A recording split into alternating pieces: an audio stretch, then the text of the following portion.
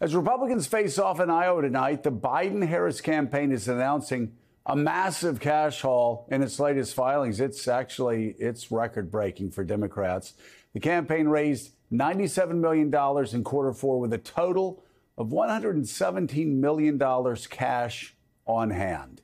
It is the highest total amount amassed by any Democratic candidate at this point in an election cycle. Let's bring it right now to talk about these fundraising numbers. One of the co-chairs for the Biden campaign, Oscar-nominated writer and producer Jeffrey Katzenberg. He, for some reason, has chosen to be freezing in Iowa this morning. I'll ask you that in a second. But Jeffrey, we're going to get to the record-setting haul in a second. I will say, though, what I really want to talk about here is the fact I've heard a lot of people around the White House. I've heard a lot of people in politics. I've heard a lot of people in Hollywood talking about your decision, and almost like a lightning bolt decision to just put things to the side and to focus on what you consider to be a battle for the heart and soul, not only of American politics, but for democracy. Talk about your decision to put this front and center in your life. Well, thank you, Joe. Thanks for having me. Great to be here from sunny downtown Des Moines, where it's a toasty minus 10 degrees, right. Headed to a frigid minus 40. Don't know whether you've ever experienced that before. Not sure you need to, but trust me, it's special. I think this is, as many people have said, as the First Lady just said, this is an existential moment for us, for our country. The choice could not be clearer. I have known President Biden for 40 years. I think he is one of the most remarkable and decent and passionate and empathetic people I have ever met. I believe in him, and I believe in the cause here, which is we are here not just to re-elect a great president, but to defend democracy. Talk about age. You've said before, age is a superpower. There's something Mika has said for some time as well, that the Joe Biden of 5, 10, 15 years ago, actually, you know what? It was good that he was vice president. He's grown actually into a position now where his age actually, Joe Biden says, is a superpower. Mika said the same thing. He's better now than he's ever been. And it's something that you focused on as well. Well, everybody is going out, you know, MAGA extremists are trying to paint him as too old.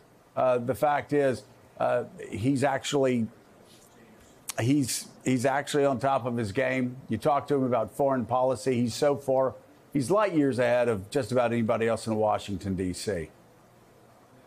Well, I couldn't agree with you more. And his knowledge and his experience has, served this country incredibly well, particularly when you see the world affairs, of the last months, last year even. But, whether it is dealing with the Middle East, dealing with Ukraine, bringing NATO together, standing strong for us in our dealings with China. These come from decades of experience, incredible relationships that he has built, credibility that he has built with world leaders. And let's not forget, in his first 2 years, he has gotten more accomplished than any other president in modern times. And so, to me, this is a privilege to be here working in support of him and his campaign. Jeffrey, good morning. Jonathan Lemire here. Good to talk to you again.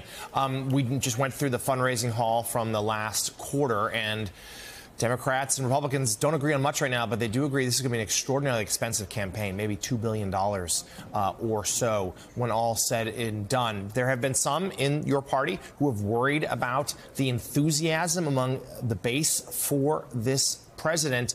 Can you explain to us, though, should these alleviate some of these concerns? Is this showing an enthusiasm for President Biden? And how do you keep it going for what will be an extraordinarily expensive year ahead? So the answer is 100%. And it's fascinating to me because when you listen, to the pundits and the polls, and then you actually see the results of fundraising, it could not be more disparate.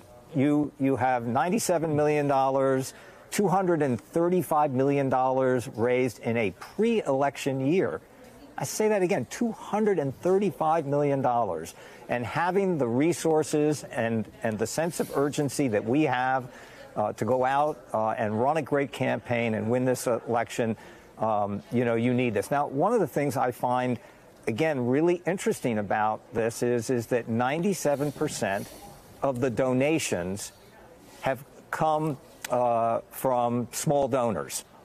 And that support, so there's literally over 1 million people have contributed to Joe Biden's campaign. So that is a level of enthusiasm and commitment and grassroots support, which was essential in his 2020 campaign, which I just don't think is being reflected in sort of the Beltway gossip. Well, we always hear that Donald Trump is so good with smaller donors. We always hear Bernie Sanders and others who are. Bernie's great with small donors when he ran in 2020 and before that. But you're saying right now that small donors are actually the ones who are powering this record-setting haul. I'm saying quite clearly in this, at this moment, in this time on the fundraising side, Joe Biden is kicking butt. You could not ask for a better outcome. You couldn't ask for more momentum. To the other thing that you raised, which is, sort of the chatter that goes on. Remember, I come from Hollywood, and in the movie-making world, everybody has an opinion.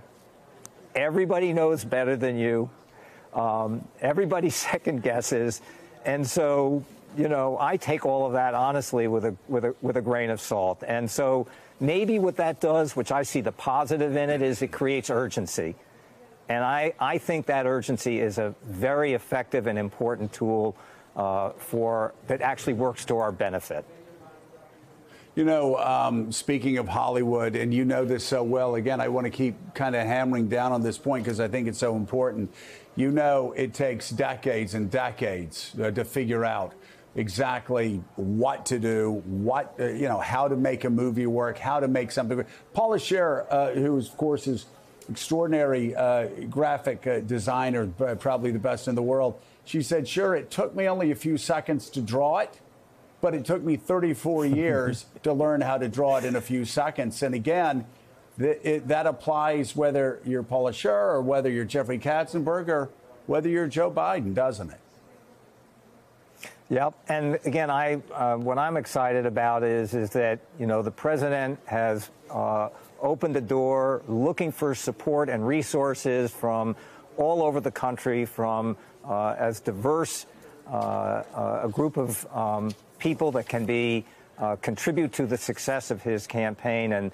And so being here and being able to roll my sleeves up and help the campaign, help the president run a winning campaign. And as you pointed out, Joe, he came, back from holidays, and just completely fired up and energized. And you cannot look at that speech that he gave in Valley Forge and not be impressed with the passion and the energy and the vitality of the president. It really was, I just think, an incredibly energetic moment for us, for the campaign, for the party, and I think for his supporters. And he's continued it. He did it in South Carolina. Yep. He's done it this past week. He'll do it again today in Philadelphia.